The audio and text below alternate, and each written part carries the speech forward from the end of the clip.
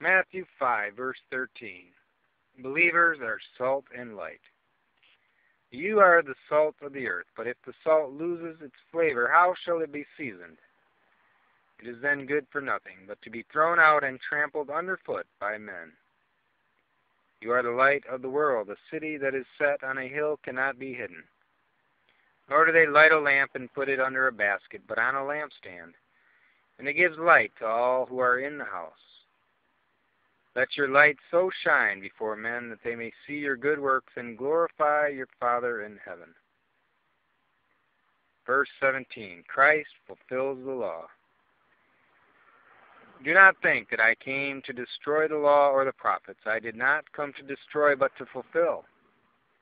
For assuredly I say to you, until heaven and earth pass away, one jot or one tittle will by no means pass from the law until all is fulfilled.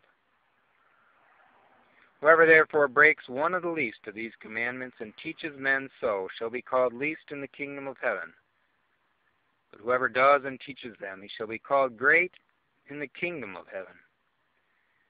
For I say to you, that unless your righteousness exceeds the righteousness of the scribes and Pharisees, you will by no means enter the kingdom of heaven. Verse 21, Murder begins in the heart. You have heard that it was said to those of old, You shall not murder, and whoever murders will be in danger of the judgment. But I say to you that whoever is angry with his brother without a cause shall be in danger of the judgment. And whoever says to his brother, Raca, shall be in danger of the council. But whoever says, You fool, shall be in danger of hell fire. Therefore, if you bring your gift to the altar, and there remember that your brother has something against you, leave your gift there before the altar and go your way. First be reconciled to your brother, and then come and offer your gift.